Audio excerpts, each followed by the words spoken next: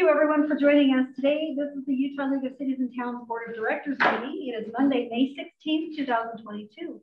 Thank you to all of you being here. We're joined by the league board and executive staff. My name is Dawn Ramsey and I'm privileged to serve as president of the board this year. The first thing on our agenda we have is a public hearing regarding our 2023 tentative budget, fiscal year 23 budget. I'm going to first turn to staff and see if there's a presentation. Anything else you'd like to go over prior to opening this for public comment and public hearing? The one thing, Mayor, I'll note is we are going to do a public hearing in this meeting and in June. So this will need a motion to open the public hearing for a comment on the tentative budget. Then after we close it, we'll go through the tentative budget proposal later in the meeting, take feedback from the board, make any potential modifications, and then bring it back on June 13th for approval. So this will be one of two opportunities for the public, if they so choose, to chime in on the board or on the budget. And the budget was posted last week. Yep. Okay. So now it'll be out, and that's why we'll do a second hearing in June, right, so as to meet the timing requirement. Right. Well, and we do want feedback. We want feedback on this. We'll have the opportunity, as has been said, for the board to weigh in, to ask questions, and also for the public. And if there are questions that the public might have today to help lead a more informed question and answer even next time, please feel free to weigh in and listen to what's said today, and then we'll have another opportunity next time. I'm going to open the public hearing. So Chair Jeff Silverstein, I will make a motion to open the public hearing on the proposed tentative budget for fiscal year 2023. Thank you. Can I get a second? Thank you. Thanks so much. Appreciate it. Okay, we have a motion and a second. All in favor of opening the public hearing on our fiscal year 23 tentative budget, please say aye. Aye. Aye. Opposed? Thank you. All right, we will now open the public hearing, and we don't have any members of the public here with us in person today, so I'm going to ask if you'll look online and see if there are any members of the public here online. If you would like to say anything, please turn on your camera and give us a wave, or raise your hand electronically. If they raise their hands, we can go ahead and pull them up.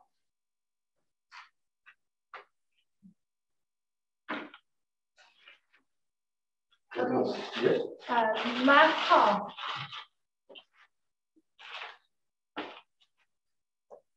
Trying to make sure that we give adequate time for people to weigh in. I'm not seeing any.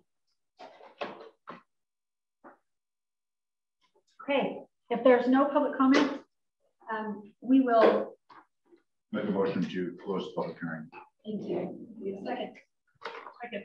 Thank you. We have a motion and a second to close the public hearing. All in favor, please say aye. Aye. Thank you. The public hearing is closed. Keep in mind, if anybody watches this later or listens to this later, there will be another opportunity to weigh in. We'll have more information that comes. Okay. There isn't any other action we need to take on that specifically right now, right? Nope. Let's move on to item 3. Okay, administrative items. We need an approval, a motion to approve the minutes, which were sent out, the draft minutes of our April 20th, 2022 meeting. They were sent out. Is there anybody who has any questions, comments, or amendments to the minutes? Move to approve the minutes as submitted. Thank you. We have a motion and a second to approve the minutes as they've been submitted. Any discussion? All right, seeing none, all in favor of approving the draft from our April 20th, 2022 minutes, please say aye. Aye. Aye. Any opposed? Those minutes are approved. Thank you.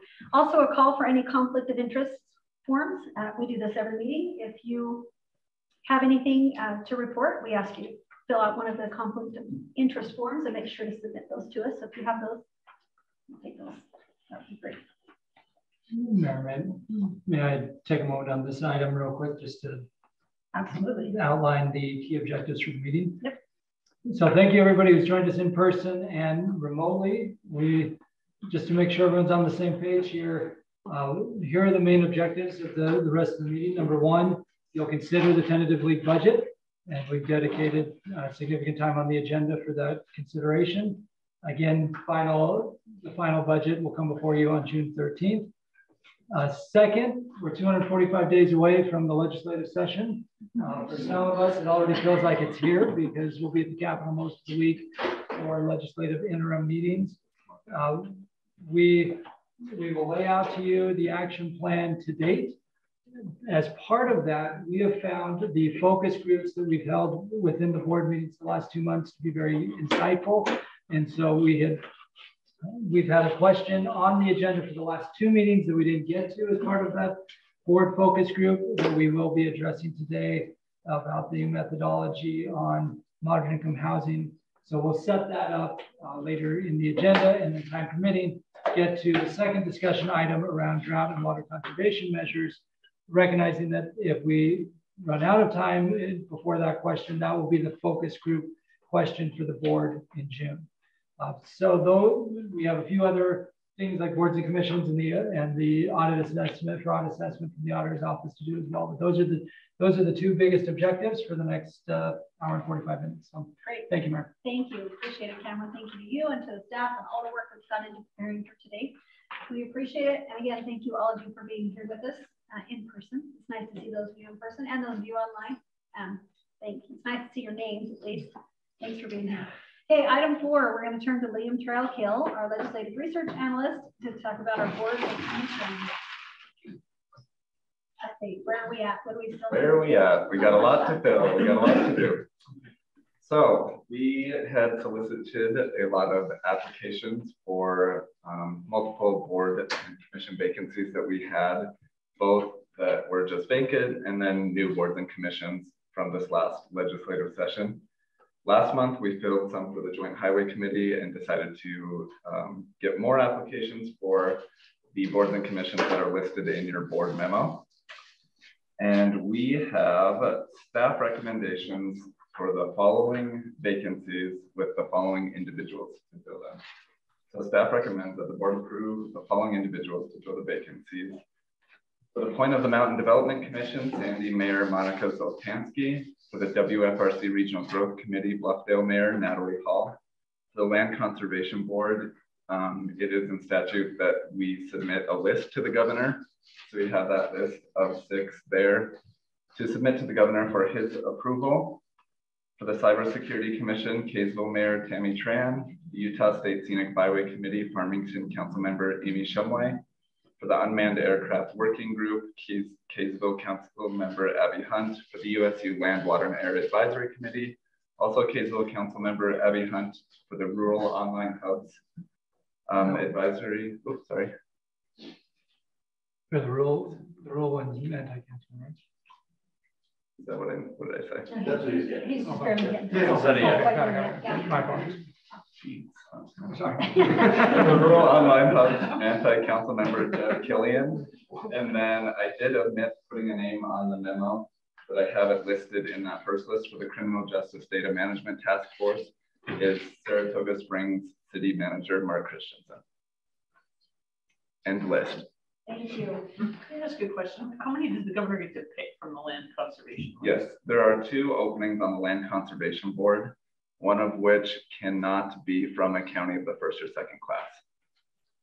But there are 2 vacancies on that one, and that's replacing the Quality Growth Commission. For what it's worth, I did not know that Tish Baroker's name was Letitia or Letitia. I've only ever referred to her as Tish, and I'm looking at that going, that's not right. Oh, maybe that is actually her. She did put on there, Tish. Yeah, yeah, that's what she does by. Interesting. Okay. Mayor Walker has a hand raised online. All right, great. Hi, thank you. Can you guys hear me okay? Yes, we can. Tell me about the Point of the Mountain Development Commission's committee. I guess I wasn't aware we had someone on that. Tell me about that position. Yes, so the Point of the Mountain Development Commission is evaluating, studying, preparing reports, and making recommendations concerning future planning in the project area. A lot of it had to do with coordinating with other stakeholders for transportation infrastructure, whether it was local governments, WFRC, MAG, UDOT, UTA, and just identifying transportation needs. It doesn't have any effect on local land use authority, but it does make those sort of recommendations and advising statements for those that do make this decision, but it's an advising. Who was on it before? Who was the Sandy Mayor before? Okay. Mayor Bradford, yep. Okay, all right, that might explain why I never saw any of the deals, but so this person works with the WFRC and then integrates with the Point Commission. Is that the way it works? No, this person isn't working for WFRC. Oh, no. No, this is the Point of the Mountain Commission that existed before the Land Authority existed. The Point of the Mountain Commission is the. Okay, Point of the Mountain Commission. Gotcha. Okay, I know. All right, sorry. I'm not sure what work they're still doing. I don't know, but because they're not actually advising the Land Commission, so I don't know exactly what the Point of the Mountain Commission is still doing. Except I think that they're just working in a larger regional capacity, and it was started. You know, it came on board. I think Lowry still chairs that. It started as a result of the Utah work that was done, all in preparation for where things are at now. And that's what this is. That commission is still functioning, although I don't know exactly what it is that they're working on. I think I've been on that commission for 10 years, but I moved to approve this list. Could I make a comment, please? This is Councilmember McKay. Yes, go ahead. I know that Mayor Natalie Hall from Bluffdale had reached out to me, and I know that she was going to apply for the Wasatch Front Regional Council, but also Point of the Mountain. And I know she feels like her city, even though they border the Point of the Mountain project, she does not sit on any committees that has any say on this. And I know that that Point of the Mountain one was her first choice for a committee that she could serve on. And I feel like where it borders her city that they should have some say. So I don't know if that, you know, is still up for debate, but I know she was really hopeful to be on that Point of the Mountain. Do you want me to answer that, Mary? Yeah, go ahead, please. Thank you, council member. We had multiple applications for this one position. And so as we were evaluating for our staff recommendation, felt like there was some importance in having that continuity, knowing that the Sandy Mayor or the previous Sandy Mayor had served on this commission, knowing that it's moving to the point where you're seeing not just the development of that 700 acres, but you're seeing that regional coordination, that we felt like there was value in that continuity rather than having a different city take that one spot. Again, we had multiple cities. I think we had 6 applicants for that one. So our recommendation was to pick the continuity over a new city. Ultimately, it is this board's call. That's why we bring the recommendations back to the board. And that's why we also recommended Mayor Hall for regional growth, so as to elevate Bluffdale City in the overall conversation regionally, but just to stick with the continuity with the Point of the Mountain Development Commission. And Tony, if I can, I was also really supportive of having Mayor Hall take that spot on regional growth and having Bluffdale take that spot. I will tell you, from the Land Authority point, which is not the commission is separate from the Land Authority, but from the Land Authority point, we have several subcommittees, and Bluffdale's mayor before served on at least one of the subcommittees. And so I would imagine that that spot is still the mayor of Bluffdale's spot. But I'm happy to reach out to Alan Matheson and find out and ask him to follow up with Mayor Hall to make sure that she is serving on a subcommittee of the Point of the Mountain State Land Authority. That sounds good. I just feel like Bluffdale would have more of an interest than Sandy, that's, you know, up the road a little bit from this. So I don't know. I would still propose that Mayor Hall get to serve in that position. I think that it affects their city a lot.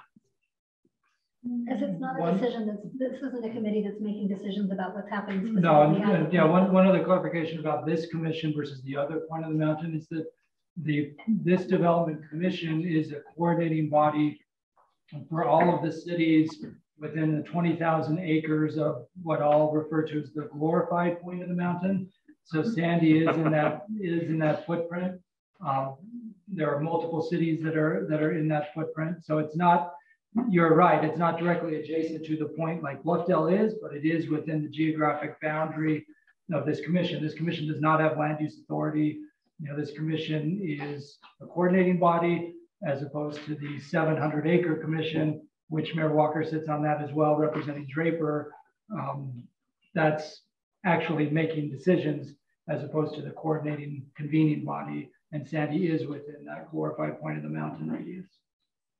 But again, it's up to this board if you want to proceed with the Point of the Mountain Development Commission as recommended, or if you want us to pull that one and bring it back another time.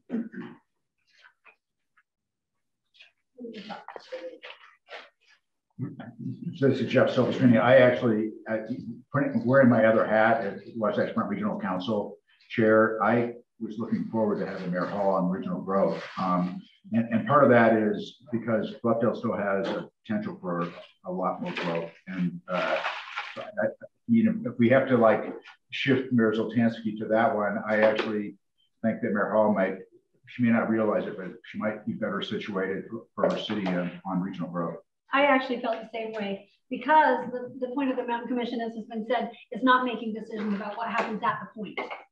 But the subcommittees that I'll check with Alan and make sure that she's on, which she should be, and where Timothy was before, does have more of an input in making recommendations and help make recommendations as to what's directly happening with the point. So that opportunity already exists there for Bluffdale. And I agree, just looking at the entirety of Bluffdale, I think having them serve on the Regional Growth Committee is the Point of the Mountain Commission is so effective and has so much say, I forgot about it. That's how awesome that committee is, Tani. She's better off on the Regional Growth Committee, frankly, but. Okay, sounds good. I trust you, mayors. Thank you. Yeah, no, and thank you. Yeah, I think we all agree that that's the case. But as I said, I'll make sure, reach out to Alan Matheson and have him reach out to her and make sure that she is, and she may already know that she is. She may have already started participating. I don't know, but I'll make sure that she is on that subcommittee. I don't know which one it is. There's 5 or 6 subcommittees, but I'll make sure she's on there and she has that voice and that say. Sounds great. Thank you, Mayor Ramsey. Yeah. Okay, with that, we do have a motion by Mayor Walker to approve this list. I'll second the motion. I don't know if it's been seconded. It hasn't been. Okay. Is there any additional discussion? Questions?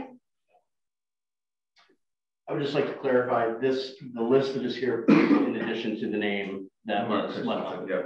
Right. Thank you. Yes. So we're going to assume, Mayor Walker, that your motion includes this list plus the one name that was just accidentally. Yes. Okay. And yes. Still stands with your second as well. Yes. Motion okay. stands with that. Yeah. Thank you. Okay. All in favor of approving this list with the one name that was also just omitted by accident, please say aye. Aye. Aye. Any opposed? Okay, thank you. Appreciate that. Thanks, man. All right. Okay, we're going to turn it over to Nick Jarvis, our Chief Operating Officer. We have a fraud risk assessment from the Office of the State Auditor that we're going to let Nick gets the really fun work. This is awesome. Go ahead. So this is the fraud risk assessment from the Office of the State Auditor. Every public entity is required to complete and submit this every year.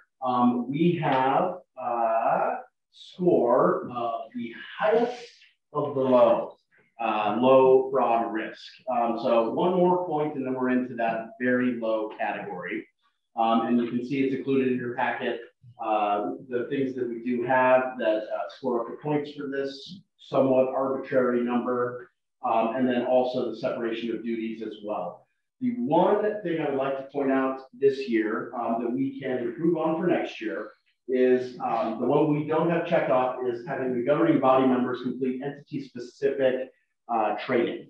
Now, we will post some links. I know you complete this training for your individual municipalities. We'll get some training links out to folks for local districts specifically or interlocal districts specifically. And then we would like to, for the fiscal year 2023 round, when we do this, be able to have the board chair confirm and certify that our board has completed those trainings that are available at the state auditor. And with that, in the next year, we'll jump up into that very low category. And happy to answer any questions regarding this process and what we do to make sure that we have a low probability for fraud.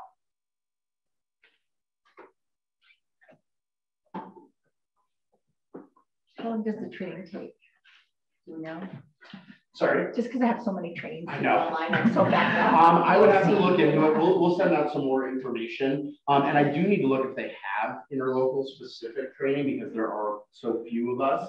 We're wondering if it could, the board chair could just certify that you've completed this training via the training that you've done for your city. So we're going to look a little more into that, and we have a whole year in order to get that in order, but just wanted to make sure everyone was aware of that now. So Nick, local district training doesn't count. Does not. Does not count. Look, I will have to, since we haven't filled this out, I'll check out what counts exactly. But really, it's the training of the office that you're required to do within your cities. I just need to make sure if they've made any changes to interlocal, or we can reach out to the auditor's office to see does this count if they do it for their cities, and then we would just have the board chair certify that our board has done it, and then we're looking even better. We're looking good now. We're looking even better next year when we do this. My guess would be almost everyone serves on some local district and has got that certificate. Yeah.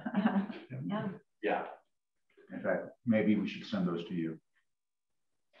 Yeah.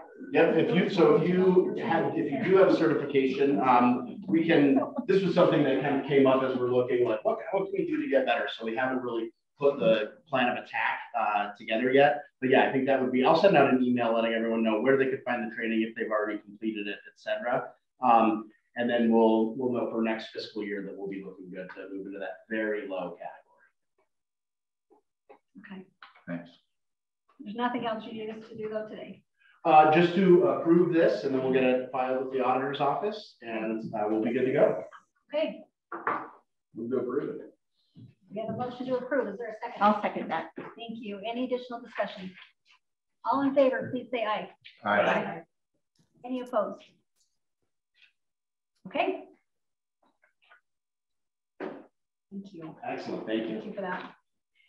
All right, Cam and Nick, our fiscal year 2023 tentative budget.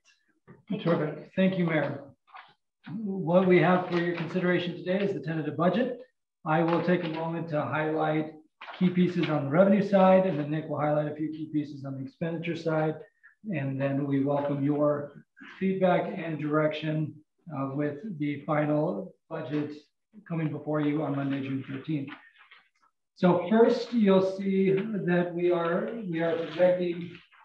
proposing, a budget of a little over $3.5 million, of which a large chunk, nearly $328,500 is from grants and special projects. So you may recall from the December board meeting when we accepted a grant from Intermountain and Zions Bank to help cities manage public assets. That is a significant portion of those grants and special projects. So that's one-time money. And then there's $159,000 from reserves, which is also one-time money. I'll come back to those in a moment. For the general revenue, we are proposing a budget with revenue that is an increase over last year. That is in part due to the natural increase in the dues formula and in part because of the vote you cast in April to slightly increase the sales tax component of our three-tiered formula. As a reminder, the three tiers of the three legs of our formula stool are sales tax, assessed value of property, and population in any given city. And so we made that small adjustment to the sales tax piece to generate additional revenue. And Nick will talk briefly in a moment about how we are planning to utilize those dollars.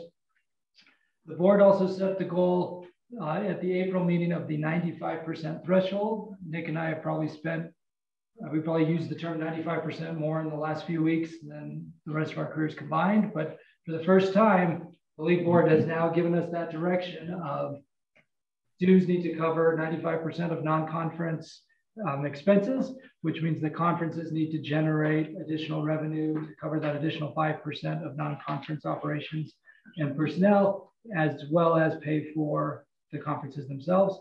And so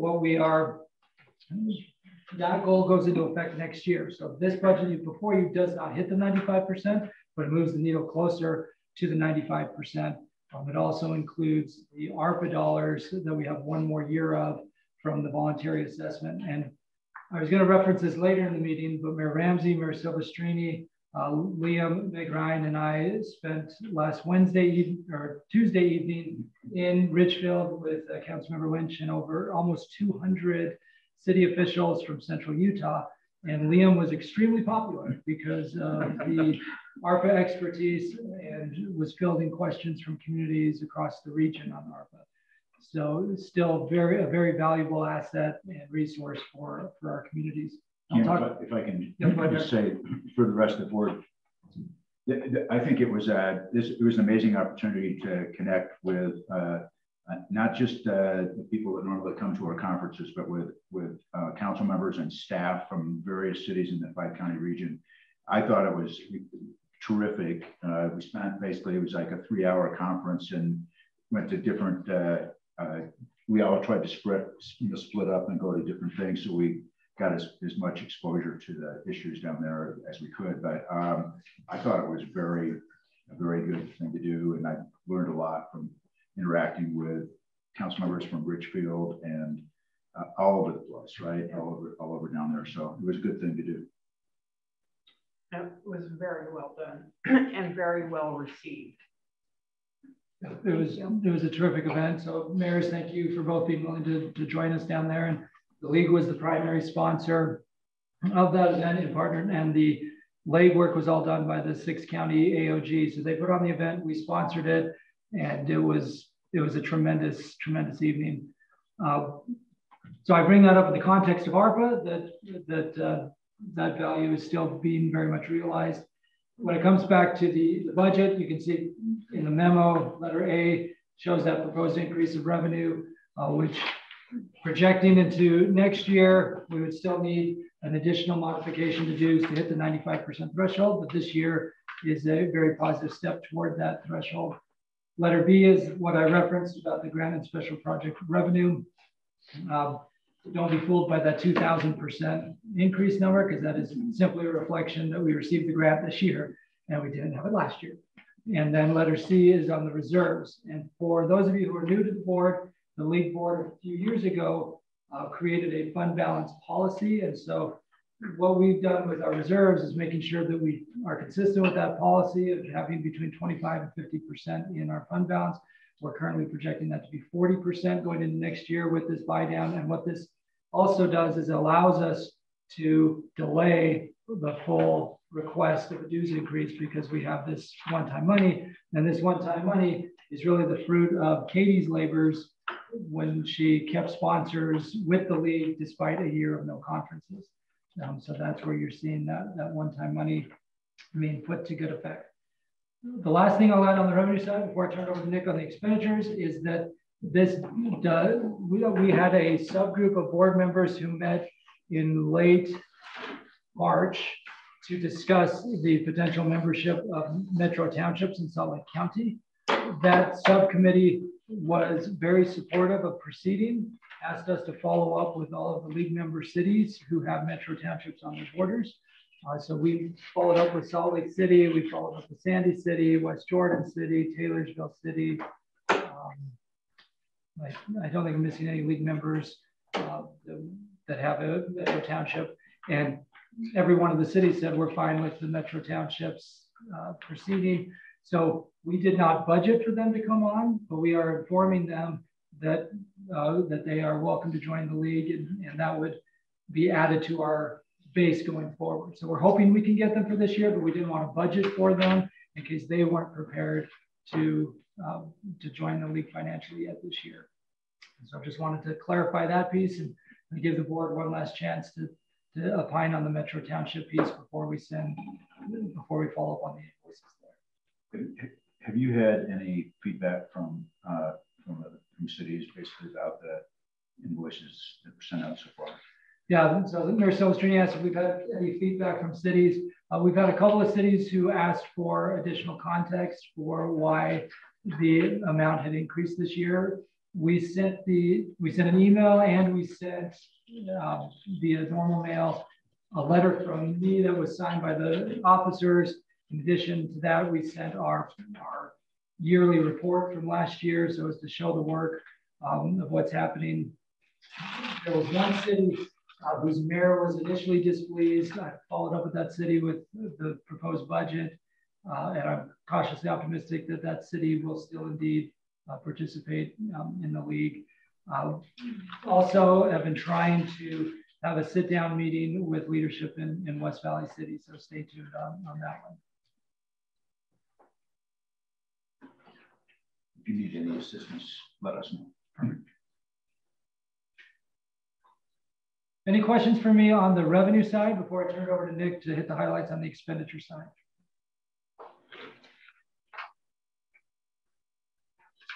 All right, thank you, Cam. So we'll move this over to the expense end of things. As you'll see in your memo, personnel expenses is the largest area of increase. As we've talked about in our meetings leading up to this, we've added additional bandwidth to our legislative team and the team overall. We've created a position. We've had merit-based and market-based raises planned for the upcoming year. And then we also have significant investment in contract labor to help augment the legislative team's efforts on the Hill. So you'll see there is a little over 12% increase in that portion of the budget. When we get to our operations and engagement section, you'll see there is a little over 14% reduction in this side of things. This is due to some cost savings that we found and brought those down long term. But the major reason for this is because we're in a quote unquote off year. So this year coming up is not an election year. We won't be producing the directory, the powers and duties. We won't be having elected officials essentials as well. And so we'll see you'll see a 2-year cycle of when the operations costs come down a little and then back up once we have to hold those events and create those publications.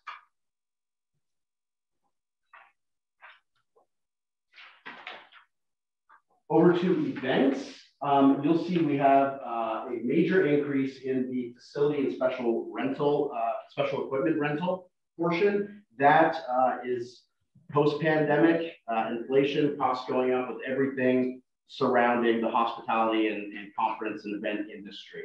So we've seen those increases in this current fiscal year. We're planning for them in the next fiscal year, but we would like the board just to be aware that that is an area where we think we'll see additional increases as the years go on.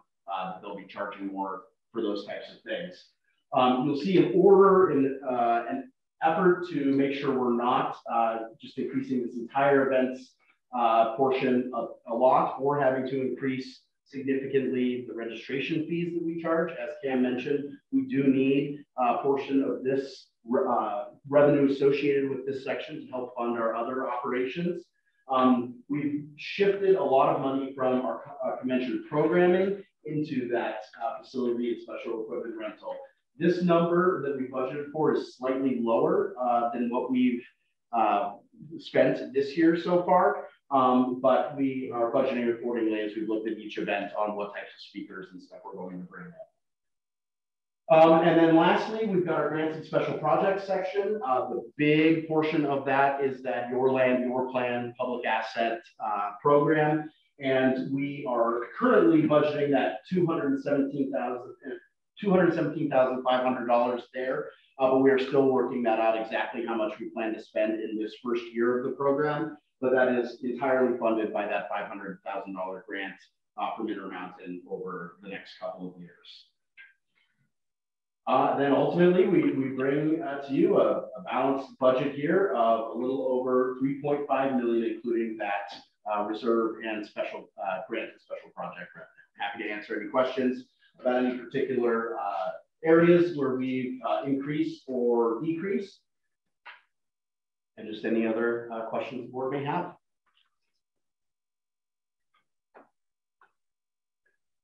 Anyone have any questions? Yeah, see what's online. Do not see a hand or a chat online.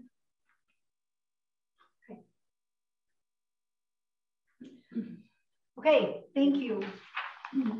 At this point, any discussion, anything else? We've gone we've spent a lot of time. Actually, I think we've been pretty involved in this for the last few months. We've made a lot of decisions that have guided to where this budget has ended up, what it looks like, and what our objectives are, and how we intend to hope to pay for them. You know, we've made some good decisions, some big decisions, some hard decisions, right? If there's no other questions, I'm going to ask if there's a motion to approve the tentative budget for fiscal year 2020. I thought I was going to say 20. I'll make that motion. On here it says, I'm sorry, I was looking at the wrong agenda item. Yes, I'm like, it should say 23. I was looking at risk assessment here. I'm like, I know it should say 23. Okay, thank you. We have a motion to approve the tentative budget for our 2023 fiscal year. I'll second. Motion and a second. Any additional discussion? Waiting just a second to see if there's anything online.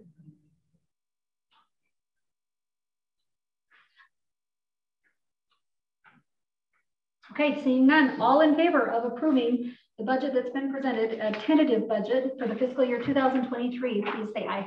Aye. Any Aye. opposed? Are there any opposed? Okay, thank you. Appreciate The that. motion, sorry. I make the motion. America Boost, Yes. Councilor Ardley. Thank you. Okay.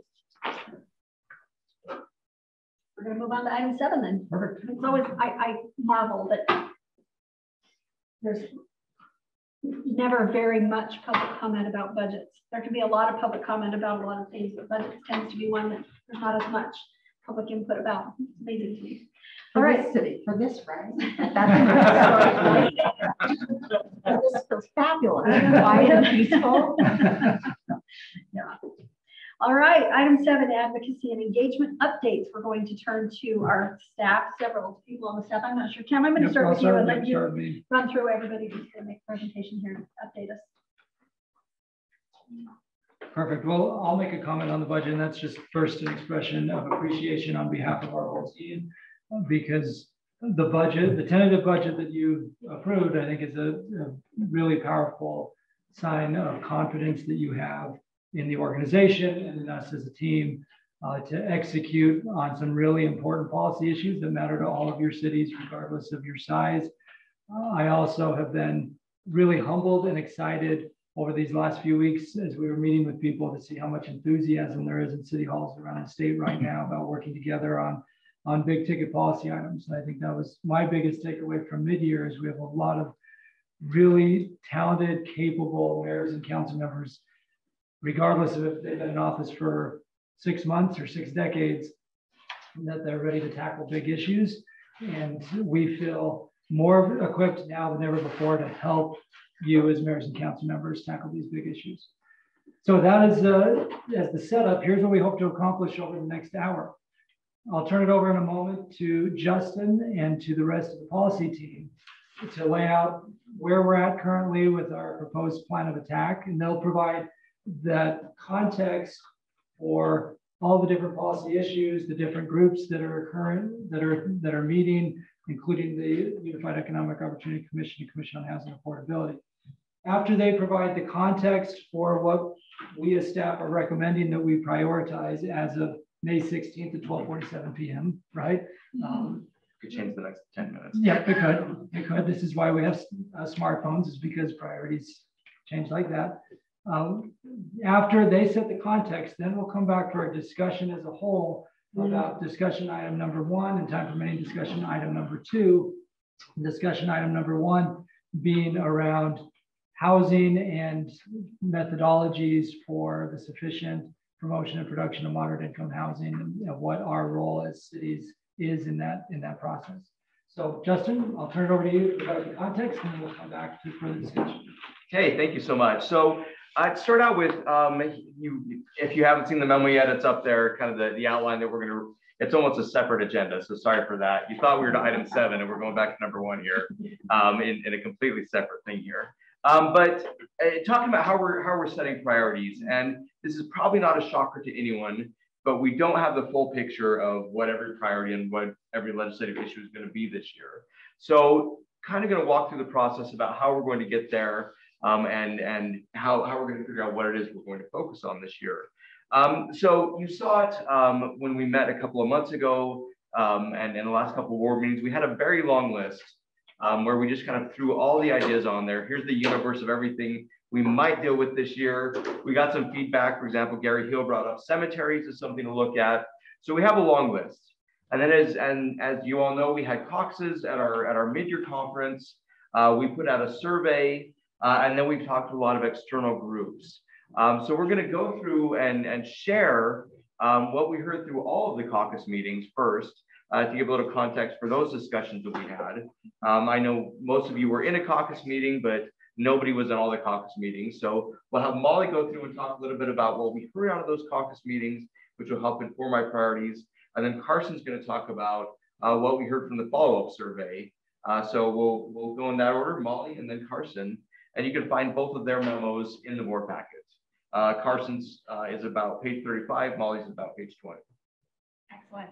Perfect. Well, as many of you know, we tackled two big topics, growth and water, in our caucus meeting. We had 5 caucuses that were largely self-selected. We had our big cities, first and second class, established mid-size, resort, rural, and rapid growth. Cities, we kind of have some guidelines on this, but really folks kind of self-selected as to where they wanted to go and where they thought it would be helpful. Within growth, we really discussed what does a successful conversation look like. And we got a lot of kind of universal feedback throughout all of the caucuses, regardless of size, using mindful rhetoric, recognizing nuance to NIMBY, and that, you know, if folks are averse or even anti-growth, recognizing that there is some kind of validity to that with their quality of life. One is a big one that came up again and again was really, we need to establish a clear understanding of what it is we're talking about and expectations.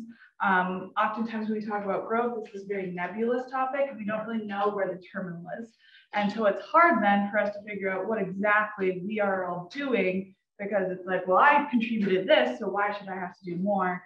You know, trying to figure out exactly what it is when we're talking about these things. What do we mean when we say density? What do we mean when we say balance? Right now, there aren't really set definitions on a lot of the vernacular we throw around. And so folks are just kind of able to impose their own definition and interpretation on it. So we're not really having the same conversation.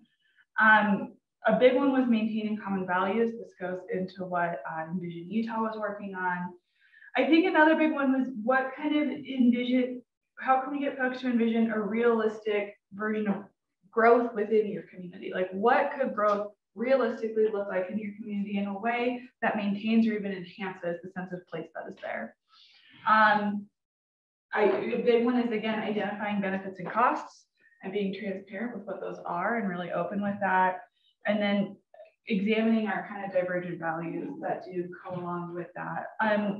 So when I was reading through all this, it really reminded me of something to get a little ivory tower on it, which is essentially we need to establish a discourse community, which is a group of people who have similar values, similar goals, similar vernacular, right? And how we can all engage in this communication together. The example I use is that Cam is very into the NBA and I am very not into the NBA. So when he talks about like missing shots from downtown, I have no idea, like I assume it's something to do with traffic.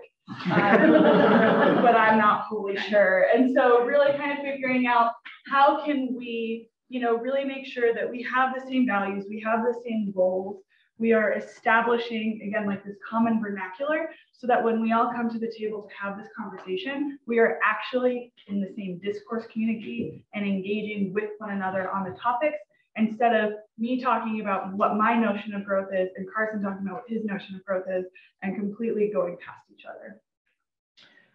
So there's more on that, but you can read it if you want. We can touch base offline. I know we have a lot to get to. And then with water, really, it was impressive. There's really kind of fell into 3 broad categories of tactics that cities were taking, challenges and opportunities that were out there with policies, ordinances, anything like that, and then just kind of obvious values that we want to maintain, like local control, anything like that. For the sake of time, I won't dig too far into those. One thing that I did notice that I think is interesting, and we've kind of been talking about, is as we talk about water and we talk about growth, when do these issues need to be discussed together, hand in hand, and when do they need to be bifurcated, right? And like we're talking about one or talking about the other. So that's kind of one thing we were considering, but I'll leave it at that for caucuses. Okay, that's perfect. Carson. So as you know, we had caucus discussions, and then right after the conference, we sent out a follow-up survey to everybody to find out some of their priorities and where we should prioritize everything. So let Carson walk through that. Thanks, Justin and Molly. Yeah, to kind of build off of that, we had these conversations in sort of a focus group style in the caucuses at mid-year, and then we wanted to, in sort of our planning for this interim process, we wanted to make sure we were collecting data points from multiple areas, not just from mid-year attendees, for example, so broaden the sample. And so that was part of the thought process that went into the survey.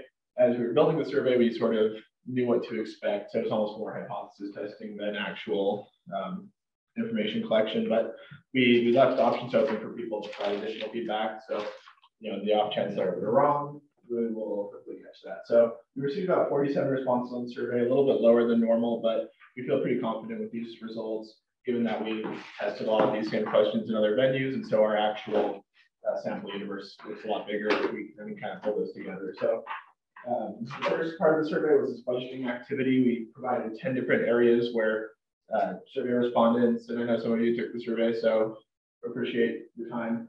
And we asked survey respondents to just rank these and said, you have $100, you can't spend any more than that, but spend these $100 how we should in addressing them. And there's a couple of different categories thrown in there.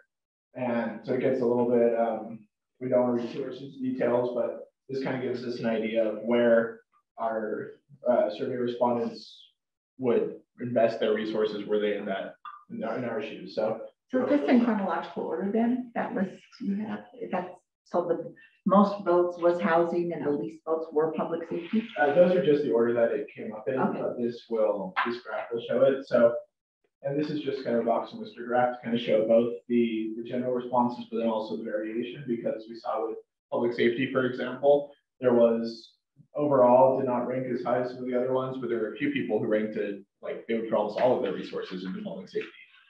So that kind of gives us a sense there. And then, yeah, I think overall this shows that the survey supports our hypothesis or our expectations going in that housing and land use, water, and just general revenue streams were the overall top priorities. It's not everybody's top priority, but overall that's where people would invest the most resources on average. And a lot of those are interconnected, like Molly said. We still have some conversations to go on how we want to address water growth and all these different pieces in tandem, because they're, you know, in some instances have to be siloed to address, and other times we need to make sure that we're talking about them in conjunction.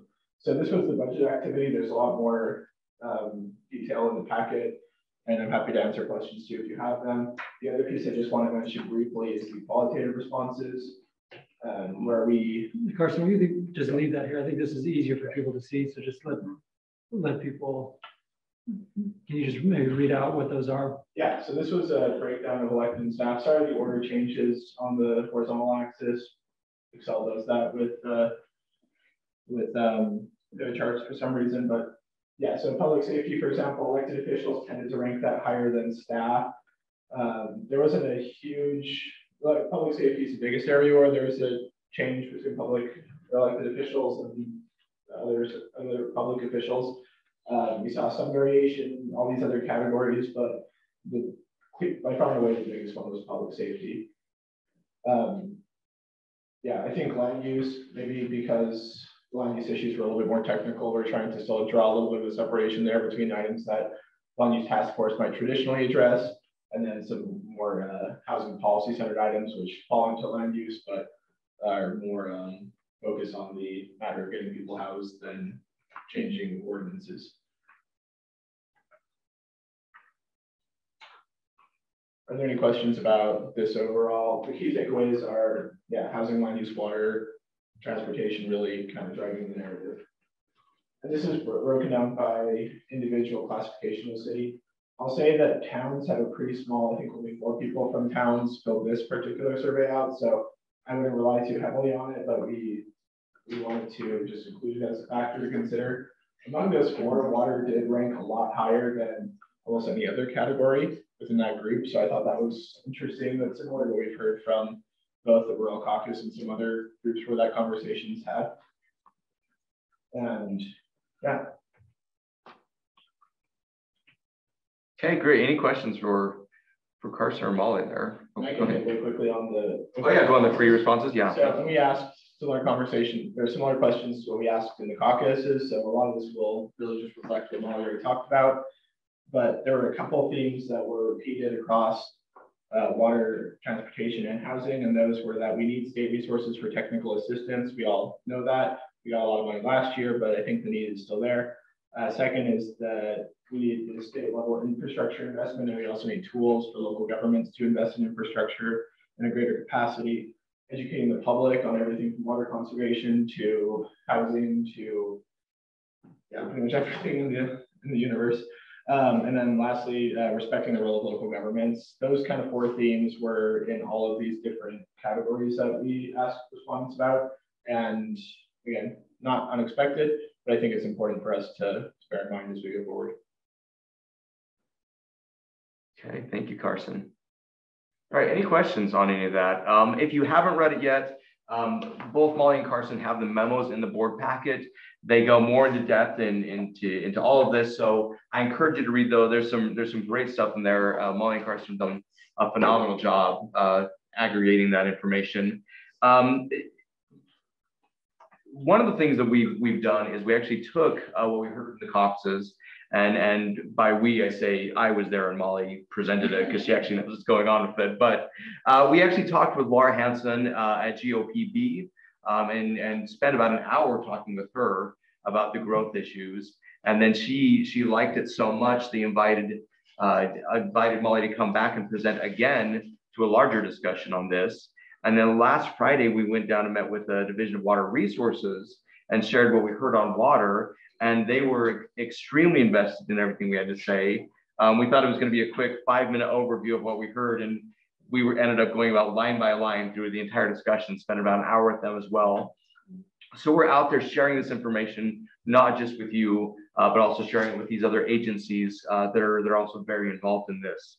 And that leads to the next issue is we're looking at how we prioritize everything. Is as much as we would like to think that we are totally masters of our own fate when it comes to setting legislative priorities, we know there are other people in this space, other entities, other committees that we're going to have to deal with, for lack of a better term, or work with, to be more optimistic. But just want to make sure everyone's aware of some of those groups. So GOPB is doing their public engagement. So that's Governor's Office of Planning and Budget are doing their public engagement effort on growth. And we've been involved in those meetings. We'll continue talking with them. That's something that our members prioritized a year ago, was having as we surveyed last summer, having a statewide conversation on growth. And I know we talked about that at mid-year, and we're continuing to work with them, and that's where we presented. I guess that was just a week ago, talking about what happened in our caucus discussion. The other committees we want to talk about, and we have talked about a lot, and we will continue talking about, is the UEOC, the Unified Economic Opportunity Commission. This is the commission that Mayor Ramsey sits on. And just a reminder again, this is where HB 151, the retail incentives bill, came out of last year. When we went to the first meeting of the commission here, they brought up that 25 bills came out of the different subgroups and working groups from the UEOC. And Governor Cox in particular was very excited about continuing that level of effort going forward. So this is a group that we want to watch closely, and not only watch, but be involved with. So in the last couple of weeks, they have asked for our input as to individuals representing cities and towns and staff from the league that can be a part of their working groups. And then they also asked us and WFRC and some others for input as to what could be considered there. So in the next couple of weeks, we expect that to clarify a little bit more, and we'll see what the next HB 151 is that we'll spend our time on, as well as other issues that we expect them. But that's a group that sort of flew under the radar last year.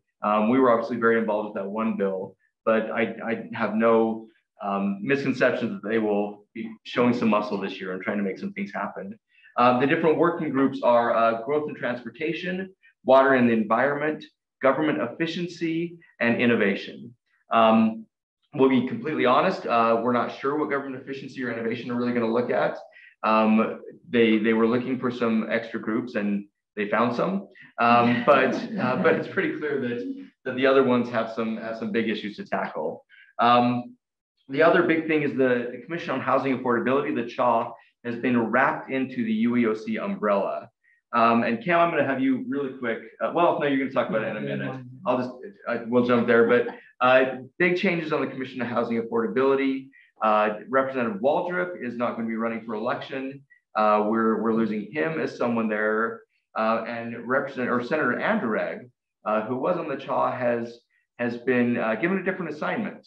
And Senator Lincoln Fillmore will now be on that. So the tenor of the discussion in the CHA is going to change, and we're going to need to be ready to deal with that.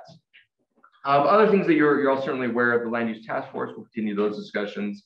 Legislative interim committees start tomorrow.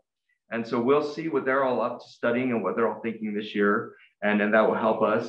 And then other groups, like we've mentioned, Division of Natural Resources and Water Resources will be very involved in different issues we're dealing with, talking about water, talking about fireworks, and then the governor's office, obviously, is one that we're talking about. And the reason, again, that we're listing all of these is just to make ourselves aware and remember that there's a lot of entities out there that are going to help us, whether we want them to or not, define what some of our priorities are this next year. Molly, let's have you take like 2 minutes and talk about the research we want to look at this year. Absolutely. So as we are in the interim and looking ahead to the next session, we really want to collect what data we can to tell our story. I feel like oftentimes we hear about, policy making by anecdote up on the Hill, but oftentimes we kind of find ourselves defending by anecdote as well. And so there are a couple areas where we're trying to collect some data internally over the interim. 2 of these are focused on housing. One is getting a good understanding of what is our current housing landscape and help articulate kind of the distribution of key metrics as we look at affordable housing, as we look at SROs, homeless shelters, anything like that. So figure out what is where. Additionally, with the PRC, we really want to look at this housing process. So again, like what is the process for permitting, getting a shovel in the ground, impact fees, anything like that, so we can have a firm understanding there. We'd like to update our cluster analysis, which establishes those kind of communities of commonality throughout the state. And then we'd like to work on a bit of a state of the cities and start to build a database of some key metrics for our cities across the state. I'll leave it there unless there's any questions. Oh, one thing. You mentioned public safety, recruitment, retention. Oh yeah, so sorry. So that's all the internal stuff. Externally, we're looking at partnering with the Utah Foundation on recruitment and retention for public safety. Looking at potentially partnering with Gardner Policy Institute. We have an in-kind donation for some research with Y2 Analytics. We've worked really closely with USU on their well-being project, as well as their Air, Water, and Land Institute. And we may do some other research partnered with some external folks as needed. So Molly, in the last session, I thought we actually had several productive meetings with the Property Rights Coalition. I know it's a fluid group sometimes, but I thought we had some good conversations with them that actually helped us navigate at least some of the things that passed out of the legislature with respect to stationary plans and other housing issues. And I'm just wondering if there's an opportunity that we might even initiate to have interim conversations with the Property Rights Coalition to try to talk about what they think the issues are and maybe have a dialogue with them like we did during the session. It'd be a lot easier to do it when we're not trying to knock heads over legislative language and we're actually talking about pure policy about what makes sense. Because I think that the give and take in that conversation, I felt like, I gained a better understanding of what some of their concerns were, and that we were also able to convey to them like really unintended consequences of what they were proposing, this is why we do these things. It's not, it's not just to stop you from developing in our communities. It's actually to make sure that the sewers work and things like that. So is there an avenue for that? Is there, Go take that one? Yep, so actually, the land use task force also gets underway this week. And so we will be sitting down with the representative from PRC on Wednesday to start the conversation for the interim of their priorities and our priorities and start to see where there may be areas of consensus. Historically, the land use task force has consisted of a handful of city attorneys and then a handful of development representatives. So on our side, our representatives include people like Ryan Luce from South Jordan, or Lynn Pace from Sandy, or Jerry Crane from Layton, or Sean Guzman from St. George. So we've got 8 attorneys. What we are doing differently this year is we're trying to build out the back end of the land use task force, because what we have found is that there are a lot of city engineers and public works professionals and others who have very valuable perspectives that we need to be able to advocate for within the land use task force and the legislature, but we're not getting that until it's really late in the process. So we've reached out to the City Engineers Association. We've reached out to other groups and said, give us a couple of key names who will be your legislative liaisons with us, so that we can go advocate with the PRC, but then be able to go back to essentially an internal technical team and give feedback that way. We'll have a better sense from the PRC on Wednesday what their wish list is. We still have their wish list from last spring. We decided not to put it in the packet because it was a year old and I didn't want to insinuate that there were certain things that they still wanted to do. We'll have a better sense after Wednesday of what's on their list. Yeah, but as we had conversations in the car coming back up from Richfield, I mean, we've kind of heard some things that we thought maybe we addressed that are still out there. Yeah. Memes that are still out there that so we should, yeah, it sounds like we're doing what I'm hoping we did. Well, Yeah, the thing is I can give you an update at the Capitol Wednesday afternoon, because we're meet with them at lunch, and then we'll have the interim meetings that you're co-presenting with me at, so I can give you an update on what their list looks like. The other thing is we're sitting down with the board of the City Managers Association on Friday morning to talk through this research plan to make sure that what we are seeking is actually realistic, and that the city managers can help us gather that information. There may be things on here that cities aren't tracking, or there may be things that they're tracking differently, and we need to consider that, but we're trying to fight anecdotes with data, but also recognize that there may be places where cities are indeed falling short. And the leadership of the City Managers Association told us at their conference in April that they were willing to hold their fellow cities accountable if we had good, trustworthy data that illustrated that problem, and we weren't just chasing anecdotes for the sake of chasing anecdotes. Gary, not to put you on the spot, but to put you on the spot, is there anything else that you'd like to add on behalf of UCMA and the board meeting on Friday? Nope, I don't have anything to add. I think you covered it. Thanks. Okay, so just 2 quick things, then we'll get to our discussion. We're obviously gonna have working groups that are looking at a lot of these issues. We'll have our LPC on June 6th. That's where we'll present some of this to the wider membership, the LPC committee, which I know saying C there is redundant. But if there are other issues that we haven't brought up that we're not looking at, that you think we need to have on our list somewhere, as always, please let us know. These next couple of weeks are really when we're trying to define what the universe looks like. And then it says in Carson's memo, and I just want to reiterate it, if everything's a priority, nothing's a priority. And so we need to make sure what the priorities are and where we want to spend the bandwidth, what we want to do the research on to get the most bang for our buck. So if there are things we need, and number 5, if there are resolutions that you feel like would help us to define our policy platforms going forward. We were talking this morning when it came to secondary water metering, we didn't really know where the line was necessarily. We knew it was a big ask, and we've had debates about it over the years. Putting in $250 million certainly helped things, but we don't necessarily have a policy platform or resolution to fall back on when it comes to water conservation. So if there are things that we need to look at there, then please let us know. You know, either now or always reach out anytime and let us know as we're going forward.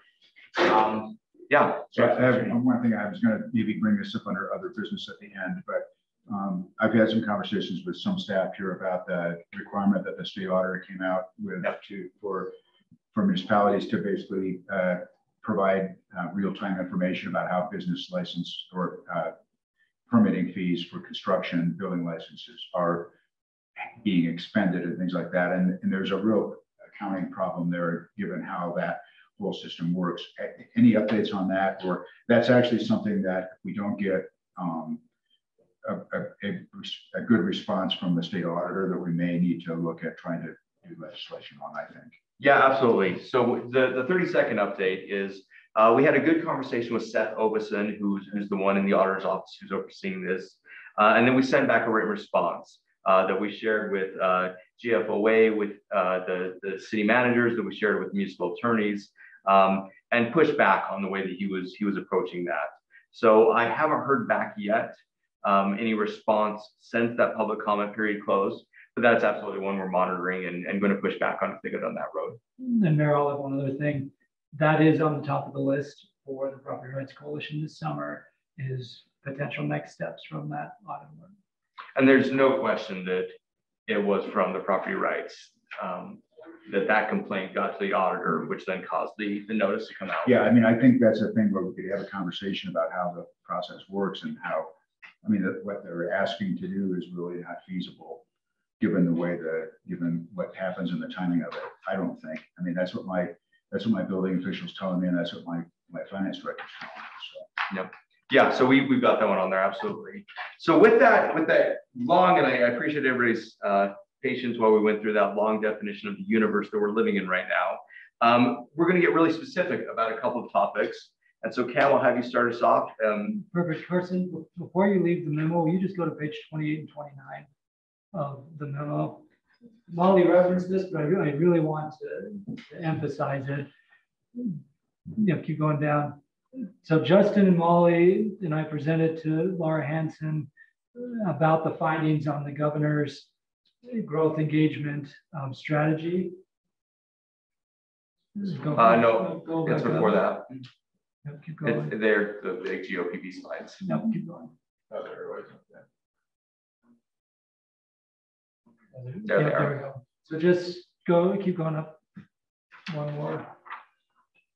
Laura authorized us to share these with you, but you'll see that the deliverables and the outcomes are now almost word for word what Molly just presented to you, because GOPB shifted considerably based on the feedback that came from our caucuses that Molly presented to them. You can also see the current timeline of the campaign strategy. Still a lot of work to go here, but it's starting to come to fruition. And this, as a reminder, was the #1 ask of our LPC survey results last summer, was this exact sort of statewide conversation about growth. So take a look at it. We are the first entity to be able to share this publicly, and it's been informed considerably from league members over the last few weeks. I use that to set up what we're going to spend the next half an hour on, and that is the policy discussion that we are anticipating before the UEOC at the shop. What we've tried to do internally as staff, and last year I think we achieved it, and we'll continue this year, is to elevate the most important and most pressing issues for cities to discussion at the league board level. And then all other types of discussions are through the LPC or subgroups, but picking those most important pieces here. Leave that open. Yes. Yeah. So Carson, if you can close that and bring up the PowerPoint, because we have heard comments both from our own members as well as from state leaders in this space. And it's become clear to us as staff, in hindsight, we should have had a video of Inigo Montoya saying, I don't think this means what you think it means. Because everybody I talk to about this concept has a different perception of what it means. Now, we don't expect to get to consensus in this room in the next half an hour, but we do want to flesh out what this means when you as board members say it. So actually go back to slide 3 right there. So this is what Justin referenced, you have the GOPB Growth Public Engagement, so that's in your packet. And then the UEOC now has the CHA as a subgroup. We've been told repeatedly that they're going to be aggressive in their policy proposals and want stuff fleshed out by October. So we had over 200 days until the session starts, but far fewer than 200 days until October. The CHA has new co-chairs, or will have new co-chairs in the session, which means a lot of institutional knowledge is walking out the door come January, which is a major bummer for us. So we've highlighted in orange the question that we're going to be asking of this group. Next slide.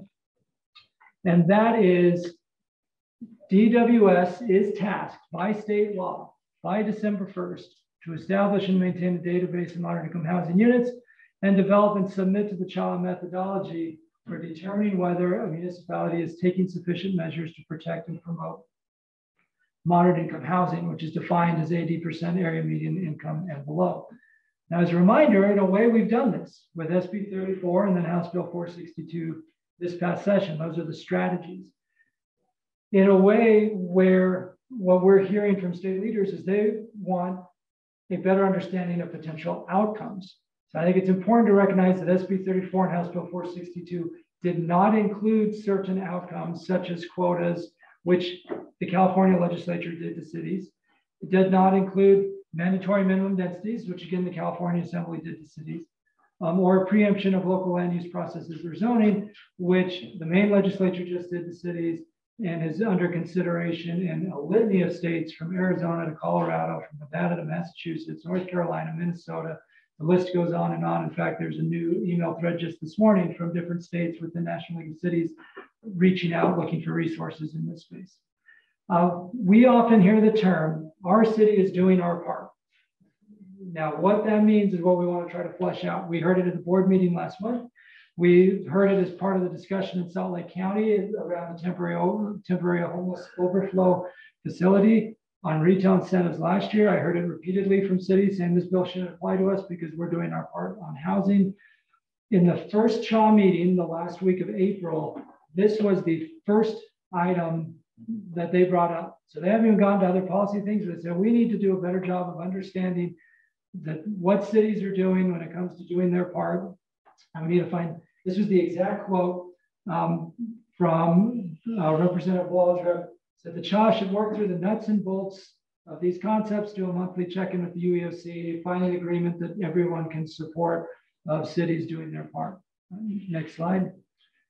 So we as staff have started brainstorming, okay, what does that actually mean? And this is where I'm going to stop talking in about 30 seconds, somebody time me, because we want your thoughts on what that actually means. On the left, you'll see we've highlighted what potential metrics could be in this space. So again, think of metrics as those outcomes. The second question we have there is like, do cities actually control these? We have long advocated against any state policy that would penalize cities for things we can't control. And then this third piece is the even more complicated piece, ranging from market forces to infrastructure, cities' life cycle, to incomplete data and how those pieces fit together with these potential metrics. Okay, I think I made my 30 seconds. Barely, but yes. Barely, but yeah. Mayor Ramsey, I'll turn it to you to solicit feedback for the next 25 minutes. Looking at the list going, yeah, this is not, these are all considerations and this is not easy. It is crazy. And we can't compare city A, city B. We can't, I mean, this really is going to be unique. But any opportunity we have to try to help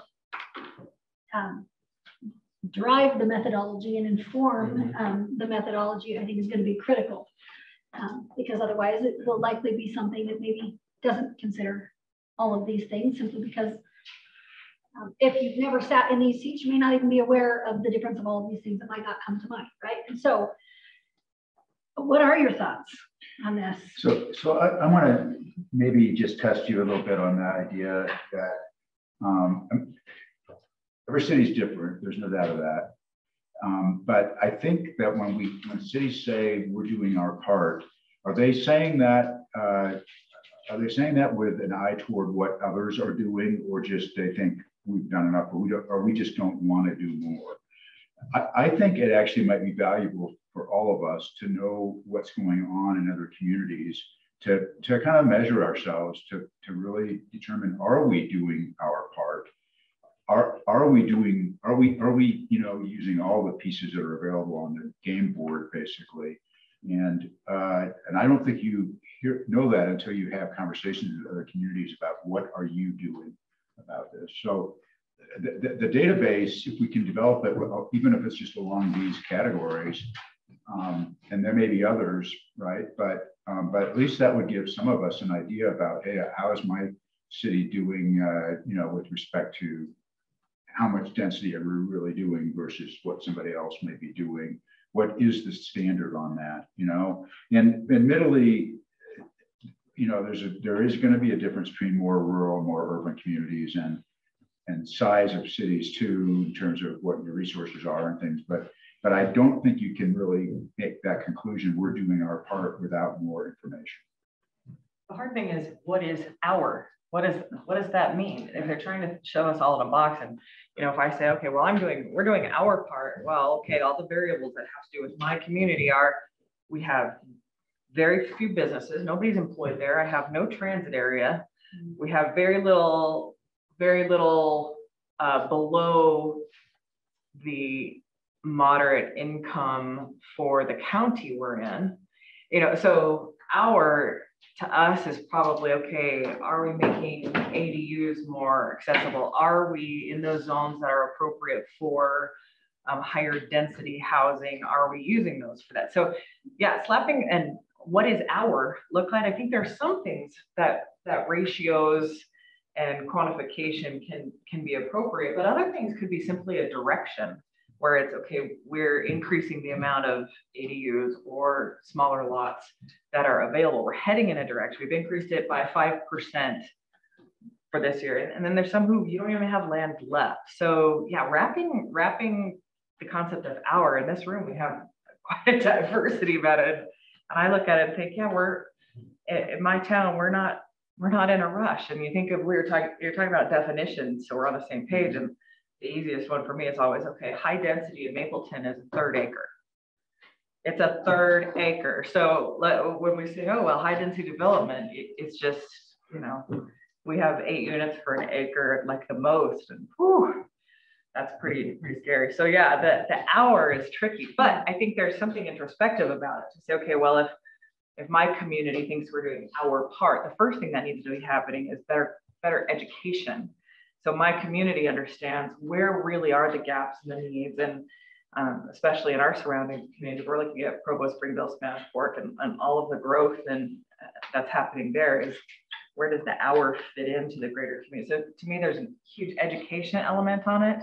There are some things we can quantify, or some ratios for a few of these measures that might be appropriate across communities, but I also wouldn't want to leave out the concept of hour could be a direction, a percentage increase, or a percentage of, for us, ADUs are huge. When we were charging $5,500 for an ADU permit for a basement, I kid you not, because we had a previous council who didn't want those. They considered ADUs density, and I digress. But heading in a direction needs to be a measurable quantity as well. If I could just piggyback to the hour thing, for a smaller community, we have a low income housing area.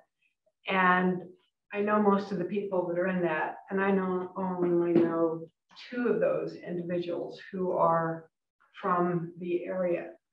Almost all the rest have actually come in from the Wasatch Front because it's less expensive. So if you, in a small community, if you're trying to provide for your own, and I'm sure with the Wasatch Front, when they do special housing for the homeless, then they have people streaming in from out of state. And so there are all of these challenges going with in terms of, taking care of your population. And again, I think because of monetary pressures in the last few years, you have people that are streaming out, even out into the county, or buying a little parcel of land and setting up a trailer. And that's getting sort of out of control in my county. And so there are many challenges with the housing crisis.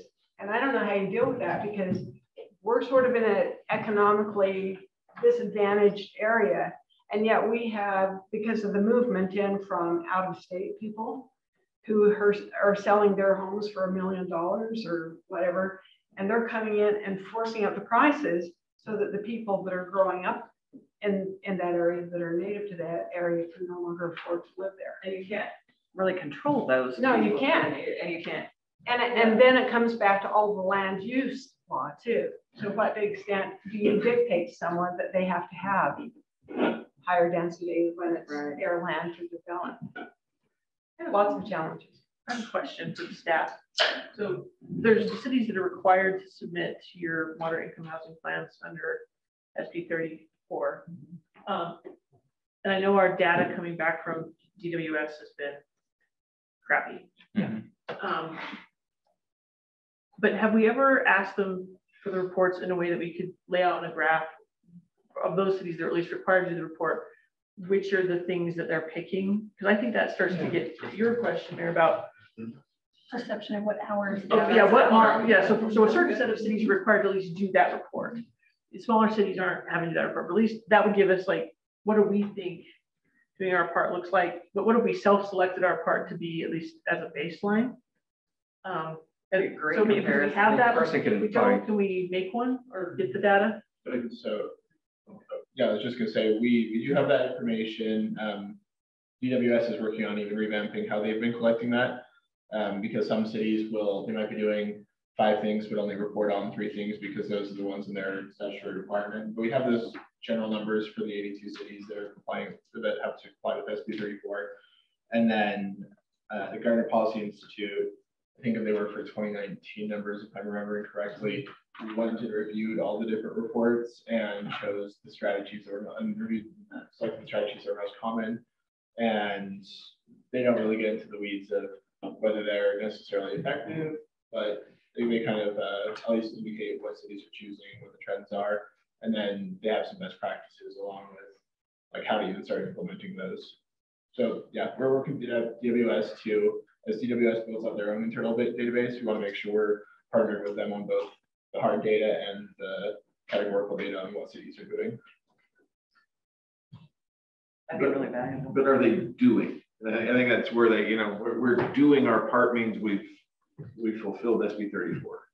I have submitted my report. These are our plans.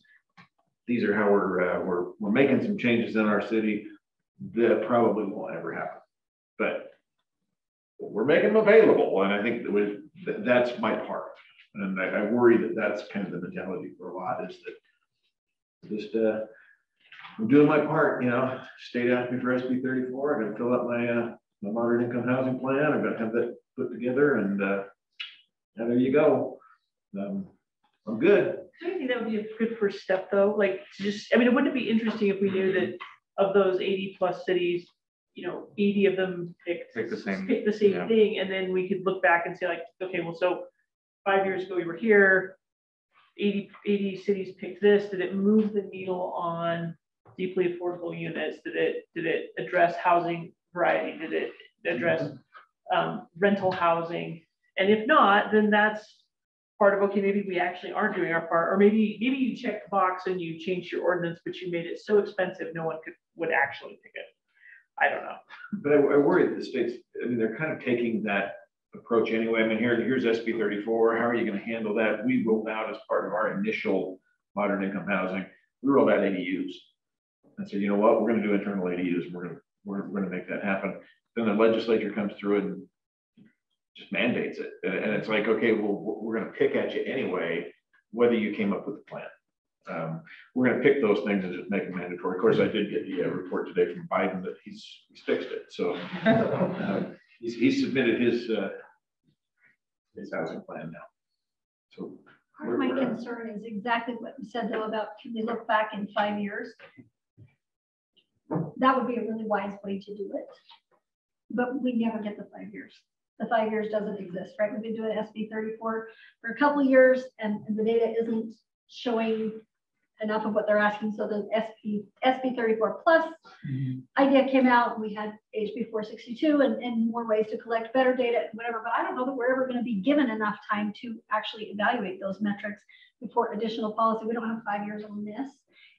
Because I agree 100%. That's what we want to look back and make sure, is this working?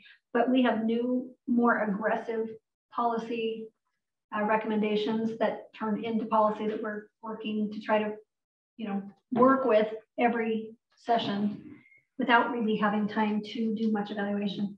So the question, I guess, then is how do we, because I agree, the legislature is not giving us time to see if anything works. It's just, we just throw new ideas at the wall every year. And then we scramble to react, and then they throw new things at the wall, and we scramble to react. So I guess the question is we're going to have to probably scramble to react to whatever UEOC brings out as their aggressive goals. But at the same time, we've got to find some underlying research that helps us say, put something in place and hit pause for a hot second to see if this makes a difference. Because otherwise, we don't know. We just don't. Yeah, I don't know if we're going to get to hit pause, but one of the things that 462 did is to actually start collecting the data. So while we don't have 5 years yet, in 5 years we will. I'd love to have just 2. Yeah, well, cycle. Yeah. I mean, we will have 1 and 2. I mean, hopefully that will be better. And the other thing is, I don't know if we're doing anything to work with DWS to make sure that, I mean, when they come up with these, I mean, that's what we're talking about right now, whether these are the right metrics, but we better make sure we get a system that actually measures this appropriately, or we're still not going to learn anything. Well, Marisol Trinity, that's part of the reason we put these metrics on the screen is DWS, they'd hired a staffer to start building a database. He left. So now they're in the process of hiring a new staffer. So they're already going to be behind a few months. And we are not expecting this first year to be data above and beyond what's been collected to date, which is why internally we've made the call that we probably ought to collect some of this data on our own so that we can fill in that narrative. But I think this initial conversation of what does it mean to do our part really is the policy question that informs all the data outcomes, because we, does our part mean on homelessness, not every city will have a shelter, but what is the appropriate contribution from every city towards addressing homelessness, or the appropriate nature for low-income housing and permanent supportive housing? There are several metrics you can look at. At the legislature, most of the metrics that they look at is market rate housing. And is there enough market rate housing? So that's why we're trying to take a step back and say, what are the other metrics that we ought to be looking at? And that question number 2, what do we actually control as cities? So another category, I mean, this is somewhat covered under housing variety, but the moderate income, you've got, deeply affordable housing, moderately affordable housing needs to be looked at too. I mean, that's another, in terms of having housing across the spectrum of affordability is something we all have to strive for. And frankly, you can't just focus on deeply affordable and ignore the middle either. So. And also short-term rentals, because that's really impacting the available housing. Yeah, I mean, it would be nice to get this state back. I mean, Representative Waldrop promised that they would be looking at that in the interim. Well, and I just got a text from the legislator who will be running short-term rental legislation. Now we're trying to set up a meeting. So yes, that is very much on the docket for this year. It's just a matter of what happens.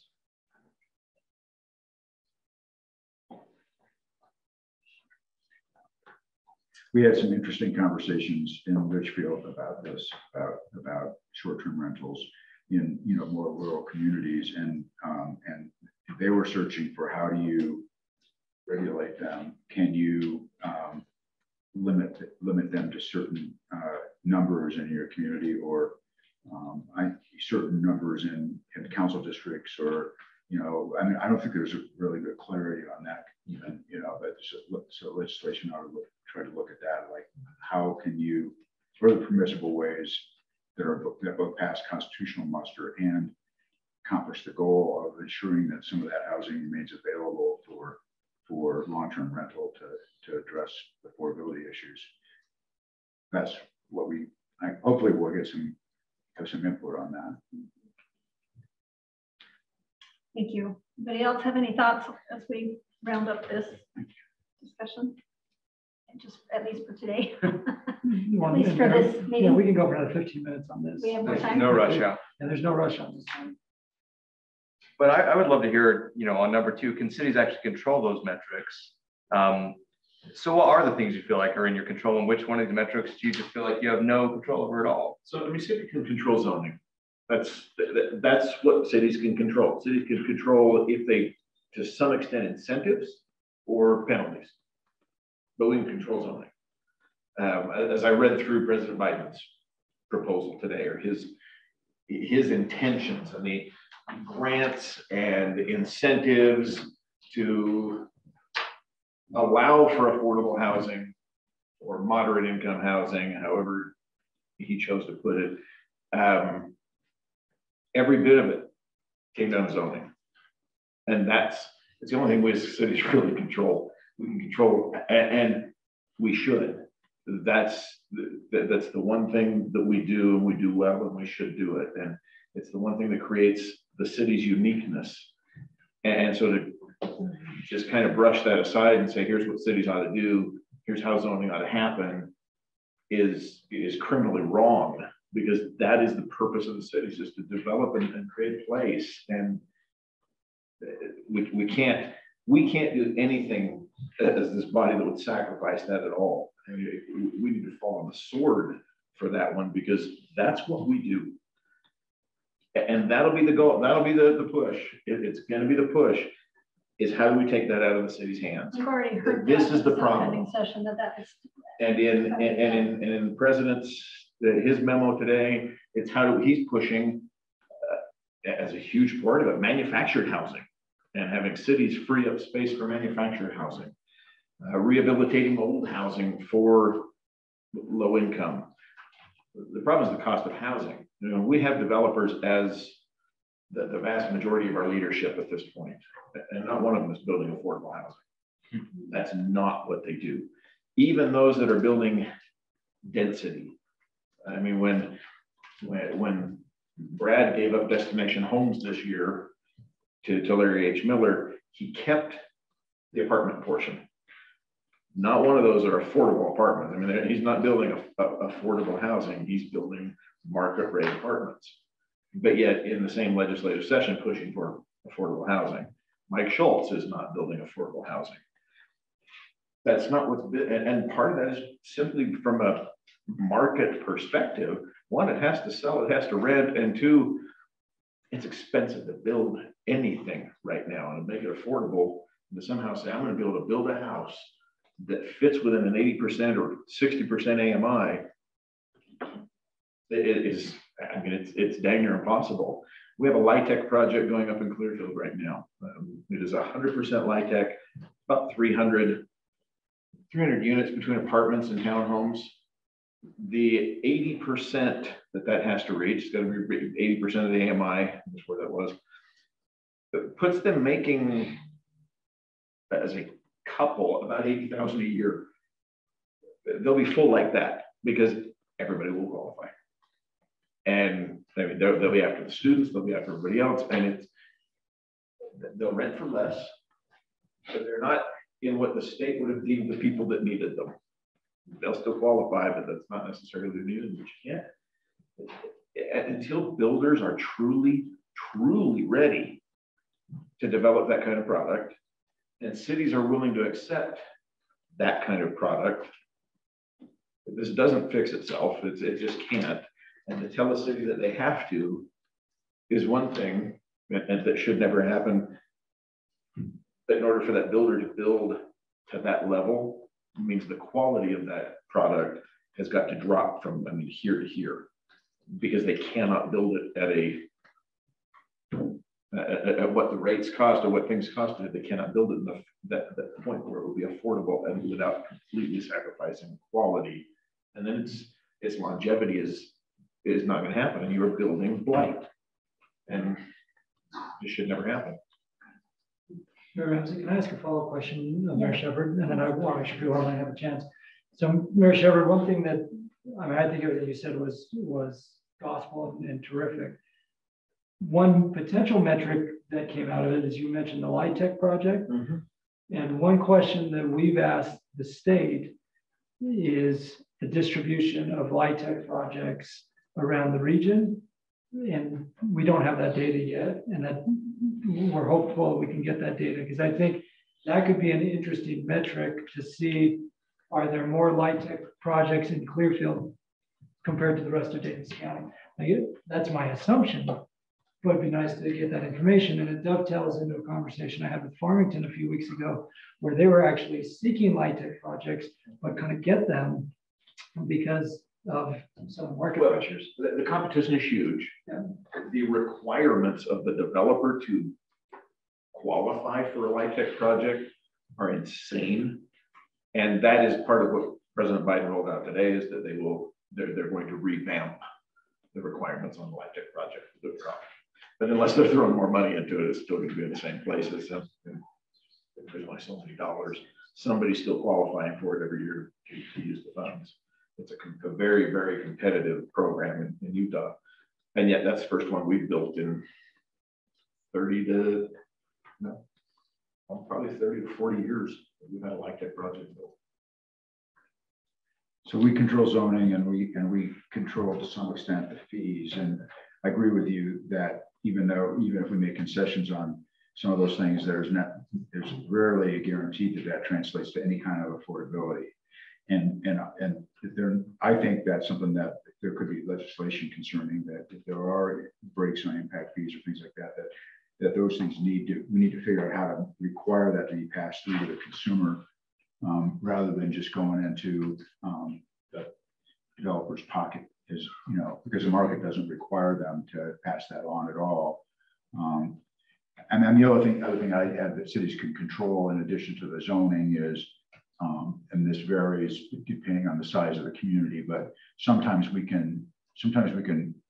our staffs can direct people to some resources that may be available. And this is a Salt Lake County specific thing, but Salt Lake County has put aside some of its ARPA money to basically subsidize affordability where the project is being built, to get the developer to commit to offer so many units at a percentage of AMI for a period of time, at least to get that kind of prime the pump on that affordability. I mean, obviously that money isn't long term, and those units would, I guess, return to market rate at some point. But that requires somebody that's seeking a permit to talk to a city planner and the planner to say, hey, did you know this is available, and are you interested in reserving 10% of your units in your project for this program that's being offered, to assure at least some affordability in your project. So that's the other thing. That's another kind of thing we can do. But admittedly, those resources are usually not ours to control. I mean, very few of our municipalities, some of them obviously have some of that, but the smaller ones don't. So, we would have to be going out looking for other resources to be able to put these people together with. That's an interesting conversation, though, on the federal debt opportunity zones a few years back, specifically for this purpose to kind of help with those blighted areas and revitalize them, and had to apply and had to get things put in there. So I spoke last week to our developers who have built now or are building or are entitled to build within that opportunity zone, who've put it into a fund. I mean, that's building there is one thing, but building and actually using the fund, and asked why none of them why they didn't target low. Why did they target? They didn't even target moderate. I mean, their market rate, $2,000 a month rentals. And the answer to that was, in order to qualify on the opportunity zone to get the benefit out of it, you had to hold it for at least 10 years, and they didn't want to hold garbage. They didn't want to hold something that wasn't going to be past that 10-year mark because they wouldn't be able to sell it. Yeah, we've had that kind of discussion where we talk to people about why isn't some element of your project owner occupied? How can we get you to build condos or townhomes instead of just apartments, and it is that kind of thing. It's the ability to finance and the time that they have to be holding the thing before cash flows. I see Mayor Walker's hand up. Before I go to him, one thing I want to add, coming from a city that has a master development agreement with a developer that still has more than 9,000 approved units to go. Talking about B, entitled lots that are just not built units, and my friends to the south in Harriman, the entirety of Harriman has been entitled. Like there's going to be a gazillion more. Riverton has so much entitled. Just in our little tiny corner pocket of the southwest part of the valley right there, we can probably make up half of the shortage already, just in that. However, it's not going to happen overnight, and it's going to take years for the rest of Daybreak to finish building out, and they're busting out homes faster than we can hardly even keep up with it. It's still going to take time for that to finish. But I think looking at the entitled lots, because across the state, there are so many places where there's entitlement that has been approved, but not been built, at least along the Wasatch Front. There's quite a bit. 714 for them. See, there's a lot smaller, but there's a lot. There is a lot. And I know that I've heard before that if we take a look at what has been approved across the state, it is more than enough to make up the gap. But I do think that's something that needs to be, I mean, that's a soapbox I'll stand on all day long, you know? Yeah. So. And that ties into material shortages and labor, all of the things we can't control. That's a lot of what's but have approved that housing, right? Those We've done what we could. Right. So that's just one thing I just want to point out. Mayor Walker. You took the words right out of my mouth. That's what I was going to say, because I mean, and then in addition, it's worse than that, because you have all these entitled units. And I'm going to go back to my prime example. I have a front runner stop where they had unlimited ability to build, and they build 4-story apartments. And then they want to come over to the other side of the town and build 4-story apartments. And they use the same housing crisis as the, as the basis that, Draper, we're not fair because we don't want to have more 4-story apartments everywhere. I mean, that's part of what you said is it. I mean, we have entitled the cities enough property. This isn't about affordable housing. It's about affordable profit. And it's about just more and more. And I'd like to see us somehow coalesce around, hey, build out the units that you have before we start tweaking everybody's zoning. I mean, we've, lots of us have done lots of apartments and lots of density. And we've created areas for significant density, and they have just, thumbed their nose at the creation. So it's not just us. It's as much them as it is us. I mean, when I say them, I mean, the developers are in it to make money. I get it's America, but they wrap themselves in this housing crisis, and it's they're not having a crisis. They're killing it. It's a great situation for them. They're crushing it, and we're getting blamed for it. So anyway, well said, Mayor. Put it back to them. What are their sufficient measures on the hill? Well, no, that is a good point. And this is where the absence of data is more harmful to us than it is to other stakeholders. And that's what we're trying to backfill. And I want to come back to question number 2 that's highlighted in orange here. Recognizing we only have a few more minutes here, but the homelessness or related deeply affordable housing, the type of units that the market doesn't produce. I mentioned that we've asked the state about LIHTC credits. Molly and I met with Niederhauser. What day was that? That was last week, right? They all blend together. Sure. When Niederhauser last week. That's right. And we were looking. Yes, they were. And we were talking about additional data points in the deeply affordable space, recognizing there's not always a connection between zoning and deeply affordable units, but recognizing that right now when we think about metrics and what communities are doing and for their part for deeply affordable housing, transitional housing, and homelessness, what do people think of looking at these metrics, doing at least as lead staff doing a deeper dive on these types of metrics so that we have a better sense of what's actually happening on the ground in communities? Not to beat a dead horse, but going back to the entitled lots, I think that is something that if we have really good data about that, it isn't anecdotal. That is saying, this is how many, Bountiful has this many. You know, everyone has this many. They haven't been built, but here's a list of the communities in the state. Here is data about what has been improved. Here's what's entitled. I think that's data that we can stand on, and it's with respect to this homelessness issue. Go ahead. Well, with respect to this homelessness issue, you know, as maybe some of you cities that aren't in our Salt Lake County area, our conference of mayors was tasked through good negotiation on the part of our league at the last session with determining homeless overflow shelters. And, you know, we're actually scoring all the submitted homeless shelter proposals this week. And we're going to see how well we all cooperate. Because, you know, we talk about cooperating, doing our part. Well, this is going to be a defining week for, you know, everybody doing their part as far as, you know, what we're asked to do. And I guess if we can do our part, then the legislature doesn't need to watch over us. But if we can't, they might just watch over us. So, I mean, when we talk about doing our part, we need to really maybe focus in on what that means. I kind of like what Kate was saying, let's figure out exactly what we're doing. What Jeff was saying, let's figure out what we have, so we can show each other what your part is, what you've done. Can I take your card at the bank? Anyway, that's it. Thank you. Anyone else have any other thoughts before we We've got some. wrap up? Let's see. Go back up to start with Gary Hill. I agree with Don. I would really like to be able to share entitled units with legislators. Mayor Monson, from a small city, we are open to the idea of doing our part when it comes to housing. Our problem is the same problem everywhere else, having a much smaller scale.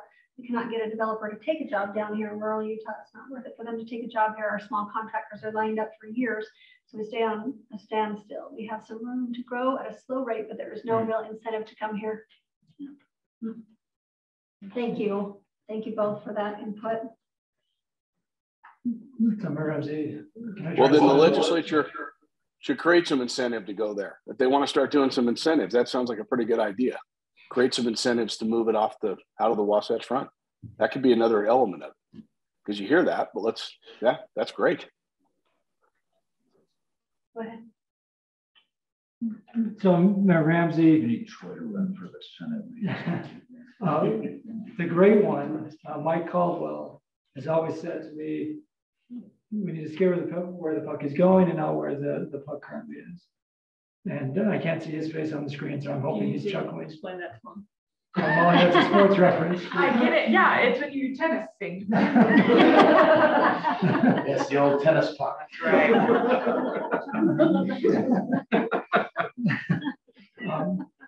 I'm also incredibly bitter about the NBA right now, Molly, but I'll spare you those details. Because of downtown. Yes. But lack thereof. Okay. But we know based on the rhetoric that this is where the puck is going. Now, to mix metaphors, I actually think there are a bunch of people who aren't playing hockey right now. They just know the puck's going. They're trying to figure out where it's going. Part of the reason we wanted to have this discussion, and we'll continue this discussion with this board and with the members over the next few weeks, is we're trying to figure out how to best defend cities, but also be proactive for cities so that if you have a scenario where, you know, Cameron City is not doing their part. Cameron City never does their Cameron part. City never does. That's why I pick on Cameron City. I made the mistake of using Great rec Metro program, City, though. and that city is just big. But if Cameron City's not doing our part, but South Jordan and Provo are, but Cameron City is driving the narrative at the Capitol, then South Jordan and Provo are using political capital to defend Cameron City from not doing their part. So what we've been trying to figure out is like, what does it mean to do our part in these different categories? And the feedback has been helpful today. We're going to keep digging on some of these data points when we sit down with the city managers on Friday. This is part of that discussion because at the end of the day, the CHA and the UEOC are talking about this. And we think it's better to steer them rather than just to wait and react to what they come up with. And in many ways, the foundation of SB 34, now House Bill 462, lays the foundation for this type of direction, short of quotas or certain types of mandates. And I think the outcome on 462 was really vital in that we got to a point where the state didn't dictate to Provo what your zoning should be around BRT. Instead, it said, here are these objectives. Provo, you figure out what makes sense. And the good news is Provo was already figuring out what was making sense in those different areas. But for Cameron City that maybe wasn't being as proactive, now they're on the clock to be more proactive. So the Provo City isn't spending political capital to defend Cameron City's inaction. So my request of the board members is the following. We'll send this PowerPoint out as part of our board recap email because this hit you blind today. Like we put the question in the document. We didn't put these intentionally because we wanted to kind of spur the conversation. If you have additional thoughts, email them to staff, and then we'll probably revisit this again in June, as well as have the focus group discussion on water conservation. Because in a way, it's the same conversation. We've heard lots of cities say, hey, we're doing our part on water conservation. But what does that mean? What do we think it means? What does the state think it means? What do residents think it means? And how do these pieces fit together for potential public policy? Mary, is there any, I see one more note in the chat box. Was there anybody else online or anyone wants to make a comment on this piece? Oh, thank you, Mayor Mendenhall, for being here. Can I make a request of staff that as we start to gather, and specifically what I've talked to the most is the entitled lots that are not just, not built yet, but are entitled. As we, can we work toward gathering really good data and not wait for me to be able to present that as a comment in response to the presentation at UEOC, but can that information be given to MedHart far in advance and be part of their presentation? So it's not just me using that to defend against the entire presentation that's just been made that cities aren't doing, whatever. But if that information can be part of what they know in advance, I can still speak to it, speak in defense of it. But if they know that before I'm bringing it up, just sounding like we're defending cities with this information that they don't have, if information like that can get to the UEOC and be there to the point where it's part of the presentation that they're making as they talk about this, I would appreciate that. Absolutely. We can work on that. Helpful for all of us. Thank you. Terrific. Well, thank you everyone for the feedback. Again, your homework will be look at this slide, notify league staff if you have additional thoughts on any of these 3 questions, and then we'll have a follow-up discussion with the water conservation piece and approving the budget on June 13th. Then the board will now meet in July. So really June through August is our time as staff working with work groups to prepare resolutions for the policy platform and to be fleshing out some of these proposals. Justin mentioned that we submitted a variety of topics to the UEOC for consideration, Mayor Ramsey. They included regulation of short-term rentals. They included local revenue streams for infrastructure, like clarification on the transportation utility fee, and a variety of other topics that are in this growth space in order to help cities plan for and accommodate growth. So we had to submit that list last week, but it's consistent with what we presented today and what we heard in our LPC survey last year, but maybe didn't address in the last legislative session. So the UEOC will meet on 25th. Yep, so interim is the next couple of days, UEOC on the 25th, LPC on June 6th, and then the board again on June 13th. And then we'll have the summer break as we'll be working through different subgroups. Justin, anything else you want to add on the policy front before? Just one quick update on water. Just so that you're aware, the deadline to apply for secondary water metering was yesterday. They don't have the final numbers yet since there was so much that came through, but over 70 applications and over $200 million in requests. If you recall, there's $250 million appropriated with that. If there are additional funds left over, they will open up a second application in the next few weeks. But chances are very high by the end of June, all of the money will already be gone. So that's quick. But also in the slides, we reference a few articles there. I'm sure there will be more articles in the next month about drought and water conservation. But this is something that we need to be talking about and thinking about all the time. I know you all are, but be ready for that one next month. So thank you. Thank you. Thank you so much, everyone. Thank you for this conversation. I'll have a lot more of this conversation. Okay, Cam, Executive Director report. Perfect. This will be quick. So thank you again to Mayors Ramsey and Silvestrini for attending the 6-county AOG regional training. We had almost 200 city officials there from around the region. Mayor Ramsey, thank you for attending the Conference of Mayors up in Cache Valley Saturday night. Fantastic. It was great. I really feel like I learned a lot as we're talking about water, as we're talking about growth. The mayor of Mendon told me there's a landowner who is looking at doing an annexation, and if that all comes together and they get 100 more acres annexed into their community, it would be about 93 more homes, keeping in mind where that is and that they've got larger lots and it's more of an agricultural area. But he said, and I know compared to what's going on in the Wasatch Front in your city, that 93 homes is going to sound like a lot of growth. And I said, for a community your size, you better believe that. So just put it to scale. It's a lot of growth. And it's talked to several mayors, talked about sewer, talked about garbage, talked about real challenges that you're all facing. Very valuable. Well, thank you for that. And those are two events last week that are examples of the calendar that our staff has built for the first time. All of the AOG meetings, all of the COM meetings, all of the city manager regional meetings. Right now, the spreadsheet has 156 meetings in it for the next few months. Obviously, we're not going to get to all of them, but we are trying to make sure that we as staff and Mayor Ramsey in particular, but league officers in general, are meeting with as many of our members as possible over the next few weeks and months, gathering feedback on the policy concepts that are out there. Mayor Monson, I want to follow up with you after this meeting, so I'm just putting you on notice to talk about events in your neck of the woods, or better put, your neck of the desert. We're looking at doing attending the AOG meeting in Price, but you had extended an invitation to come down to Blanding at some point, so just want to follow up. So I'll give you a call on that. Is Mayor Randall on? Okay, I'll follow up with her too, because about Washington County. But at this point, we now have information about every corner of the state. So board members will follow up with you as we're building this out.